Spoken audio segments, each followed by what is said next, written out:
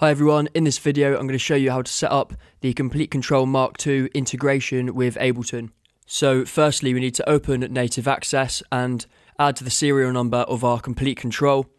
Once we've done this we can then install the software and update it, and also update the firmware if we need to do that as well.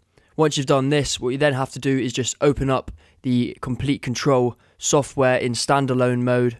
And this just allows all of the libraries and things to get updated properly before you open it up within Ableton Live. For the Komplete Kontrol to work properly and to be able to take full advantage of the integration with Ableton Live, we need to make sure we install the MIDI remote scripts and the instrument racks. To do this, we need to navigate to Macintosh HD, Library, Application Support, Native Instruments, Host Integration, and then Ableton Live. And here we have our remote scripts on the right and we have our instrument racks on the left. So now we need to open our applications folder. I'll just drag this over here so you can see more clearly. Now we need to copy our remote scripts folder by right clicking and selecting copy. We can right click on our Ableton Live folder and click show package contents, and then we go to contents, app resources and MIDI remote scripts. And here you can see I've already got a previous version of Komplete Kontrol, and the easiest way of pasting this in is just to right click the MIDI remote scripts folder and paste. And now you can see we've got the Mark II in this remote scripts folder.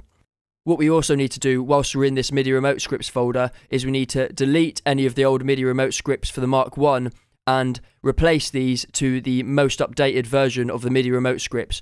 And the reason for this is to make sure that the Mark I works with the latest version of the Komplete Kontrol software and that you get all of the DAW integration with Ableton.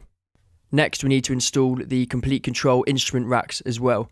So to do this we just need to select them, right click and copy, and then navigate to wherever you saved your user library for Ableton Live.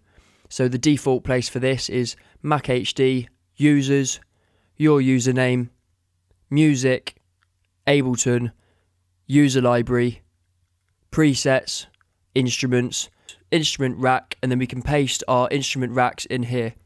Now we can open up Ableton Live and we can configure the preferences. So firstly, let's ensure our instrument racks are in the right place. So we go to Instruments, Instrument Rack, and we can see them here at the bottom.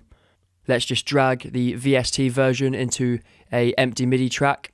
And that's working fine, but what we need to do is make sure we can control all of the DAW integration, such as the mixer, launching and stopping clips and moving between the different tracks.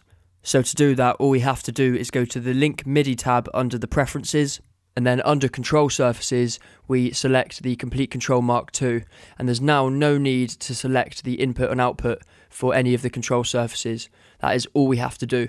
If, however, you are still using a Komplete Kontrol Mark I, then once you've updated your MIDI remote scripts, you are still going to have to set the input and output for the control surface within this preferences window here. Let's just test this is now working. So as you can see, using the keyboard, I can navigate through the project. I can stop and start and launch clips and scenes. I can record. I can use the transport controls to stop and play, overdub. I can turn the metronome on and off. And I've also got control of the tempo and the mixer as well. And on top of that, I've also got the native map, the light guide and smart controls. Another useful thing we can do, which is optional, is if we create a new MIDI track and put an empty version of Komplete Kontrol on it, right click the track and then select from the drop down Save as Default MIDI Track. And what this means is every time we create a new MIDI track, there's going to be a fresh instance of Komplete Kontrol already ready to go. So just to show you this, I'm now going to go to this track, open it up, and then from the keyboard I can then work my way through the browser and load up a preset. In this case I'll go for a user preset that I made earlier from Massive, and then we can go to the next track and we could load in something else, say a NKS preset such as Arturia. So here we've got the Jupiter. Whilst we're doing this, we also get full control of the DAW through the Komplete Kontrol. If you like to get things done quickly, an optional little trick is you can create yourself a default project template. So here I've got an empty instance of Komplete Kontrol for each of these tracks, and I've got them all named and color coded.